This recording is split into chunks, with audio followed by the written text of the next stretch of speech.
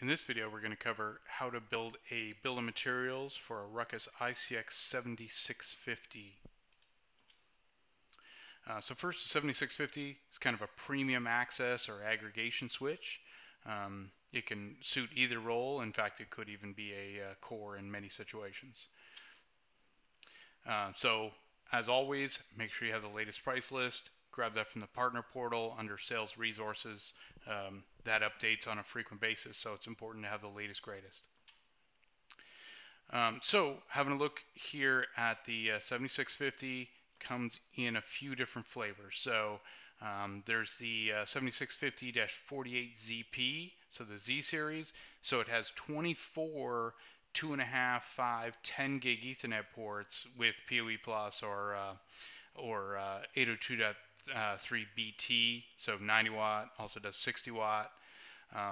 There's the 7650-48P, which is 48 ports of 1 gig with PoE Plus, and 8 ports are, so the 8 ports highlighted in yellow there are 60 watt or 90 watt. And then we have the 7650-48F, which is 48 ports of a 10 gig fiber. So it's 24 ports of 10 gig fiber, I should say, and 24 ports of 1 gig fiber. So 24 ports of 10 gig fiber, 24 ports of 1 gig fiber. Let's see. We'll talk about the power supplies in a second, but dual hot swappable power supplies and fans. And then there's an optional uplink module on the front side, which could be 4x10, 2x40, or 1x100 gig in the front end. So here's the rear view. So we have hot swappable redundant power, front or rear airflow, hot swappable redundant fan trays, and then there is this built-in module here in the back, which is 4 by either 40 gig or 2 by 100. So you could use this for stacking or for uplink. So if you use them for uplink, then you've got 2 by 40 or 2 by 100. But if you use them for stacking, then you've got 4 by 40 or 2 by 100. So those are built in. That's not a module you need to purchase. So stacking, you can stack up to 12 of these together, just like anything in the ICX 7000 series. So up to 12 of them together. We support long distance stacking, so you can go up to 10 kilometers between devices in the stack. Your stack, again, could be 2 by 100 gig. So you could have a 200 gig stack connection coming out of this box, or 4 by 40 should you wish to do so. There's no licensing or module required for that stacking as well, right? Those are built-in ports, so you get those out of the box, so you don't have to buy a license to do that.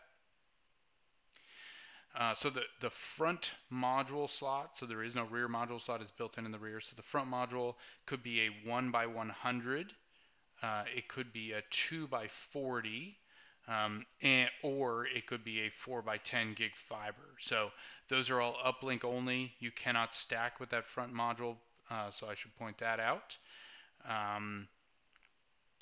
And there's a note here that the 1 by 100 gig is not available for the 48P. So it is available for the other models, just not that 48P. So what comes in the box? You get the 7650 device itself. You're going to get 2-post rack kit. You're going to get probably a power supply and a fan, but that depends on the bundle. And if it does have a power supply included, it will also have a US AC power cord installed, or in the accessory kit, I should say. You'll get a power cord retainer clip. You'll get a console cable and a DB9 adapter. You'll get 4 rubber feet, so if you wanted to stick it on your desk and use it that way without racking it, you certainly could. And then no add-on modules unless it's bundled in the SKU, so they'll just be filler plates there where the add-on module goes in the front. So switch SKUs, right? So we have the 7650-48ZP-E, so that's a bundle with one power supply and fan tray. There's the 48P-E, which is the 48P version with one power supply and one fan, and the 48F-E, which is the fiber version with 24 1 gig and 24 10 gig with one power supply and one fan. So these are all -E. All bundles are going to be -E, right? So if you want -I, then you're going to have to buy the base box and install those yourself. We've got another set of bundles. Same difference, it's just that it's going to have redundant power and fans on the ZP, the P, and the F. And then we have this third set, which is single power supply, single fan, but comes with 3 years of remote support. So above and beyond the limited lifetime warranty. And then lastly, the base bundles, or well, I guess it's not a bundle at all, frankly. It is just a base box, no power supply, no fan, no module. You need to add those all yourself. So some additional SKUs here. So the options. We've got the modules, so the 1x100 gig, the 2x40 gig, the 4x10 gig modules. We've got the power supplies, so the RPS 15, so the non-PoE, -E and -I. So again, I said if you need -I, you need to build that yourself, buy the base device and build it yourself. Otherwise, all the bundles are -E or exhaust power airflow or front to back. So then there's the RPS 16. So these are the same power supplies that we saw in the 7450. So again, the PoE with exhaust or intake, the fans with exhaust or intake. There's a MACsec license if you want to run MACsec, premium layer 3 license if you wish to run the premium layer 3 routing features, and then a 4-post rack kit. So it comes with the 2-post rack kit. So if you want a 4-post rack kit, you can add that on additionally. So warranty comes with the limited lifetime advanced replacement, so next business day advanced replacement. You can upgrade that. So it comes with 90 days of 8x5 tech support. So at a minimum, you're probably going to want to upgrade that at least to the remote support, which is 7x24 TAC access. And the note, so optical transceivers, your optics are not supported under the warranty. So if you want optics supported, then you're going to want to upgrade to at least to the Watchdog NDP or 4-hour to cover those. So as we just talked about the warranty, 90 days of tech support with advanced replacement. You can upgrade that to the Watchdog or the Bulldog, so reactive or proactive levels of support.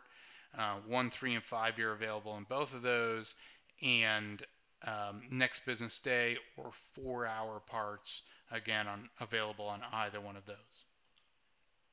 So the sports SKUs, these are the Watchdog ones. I didn't include the Bulldogs, so 4-hour parts only for 1, 3, and 5 years. Next business day, 1, 3, and 5 years. Remote support, 1, 3, and 5 years. And then secure uplink for federal customers that in secure environments that don't or cannot return the equipment in a failure. So optics, there is not enough time to cover all of the optics available in the options. Always check that optics data sheet or check the optics matrix in the price list to determine which optics are supported in what ports. So very important, make sure your optics are supported. And the note, third-party optics are not supported. They may function, but we cannot assure the quality or test all third-party optics. So if there's an issue, TAC is going to ask you to replace those optics with Ruckus optics before we continue to troubleshoot. So third-party optics are not supported. As far as twin axe or direct attach cables go, we always recommend passive, either for uplinks or for stacking. Passives run cooler, they draw less energy, and they're less expensive. So they are all around a win. So you should use passive on anything less than 5 meters. So half meter, 1 meter, 3 meter, use passives. 5 meter or greater, then you should be using an active cable. We do support actives for less, for shorter distances, but you know the passives have all around advantages. As far as supported stacking interfaces goes on the 7650, first of all, Module 1, the 1, 2.5, 5, 10 gig interfaces in Module 1 do not support stacking whatsoever. The Module 2, so the front module does not support stacking on any of the interface modules. The rear Module 3, which isn't actually modular, it's built in, is the only way you can stack. So you can stack on the 4x40 gig, so you can use all 4 of those 40 gig ports if you wish, or you can use the 2x100 to stack. So either way you want to do that. Most people would probably stack with the 2x100, but completely up to you. A note here is that breakout mode is not supported. So you can take those 4x40s and break them out into the 40 gig ports and break them out into 4x10, or take the 100 gig modules and break them into 4x25. However, breakout mode is not supported at the same time as stacking. So if you turn on stacking, then you cannot turn on breakout mode, or vice versa. So that's an important limitation to keep in mind when you're building your bill of materials.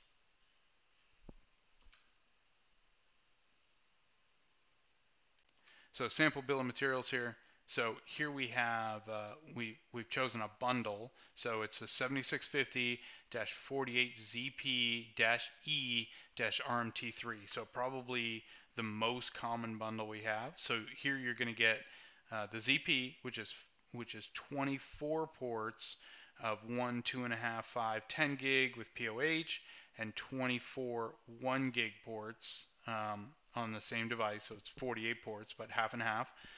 You're going to get the 4 QSFP ports in the back, right? So either that is 2x100 or 4x40 with 1 power supply, 1 fan tray, and 3 years of support with front to back airflow. In addition, since they've asked for redundant power, redundant fans, layer 3 in this particular bill of materials, then we add an RPS 16, so we add the PoE power supply. We also add the redundant fan tray. If you add redundant power, you got to add redundant fans. We're adding a power cord because we've ordered in the bundle. It's going to come with a power cord, but we've ordered those 3 power supplies in addition. So we need 3 power cords. We need the layer 3 premium software, and then we're going to order 3 of the 1 meter passive copper cables to stack them together. So we're stacking with 40 gig in this case. You probably want to stack with 100 gig, but that's up to you. You know, if 40 gig is sufficient, then by all means you can certainly do that.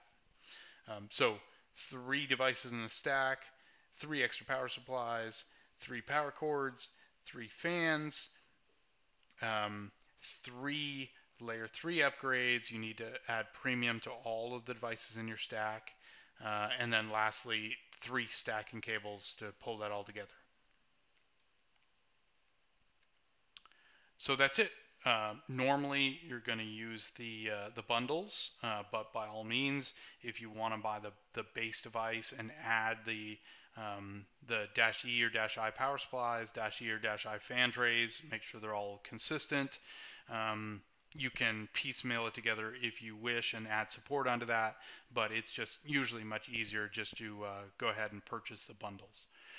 Okay, so that's it, and take care. Have a great day.